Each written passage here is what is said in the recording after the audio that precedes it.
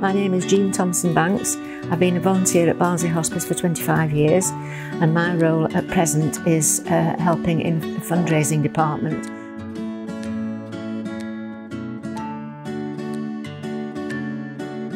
So I'm Vicky Stead, I'm community fundraising team leader here. I've been working at the hospice for the past 13 years.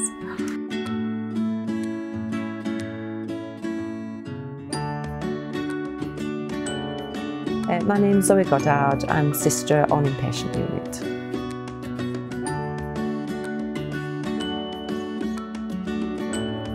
It's really such a special place, very close to my heart. I've worked here as long as it's been opened, 18 years. It can be very joyous, it can also be very sad, but it is very, very fulfilling working here to think that you've helped people with the pain and the symptoms.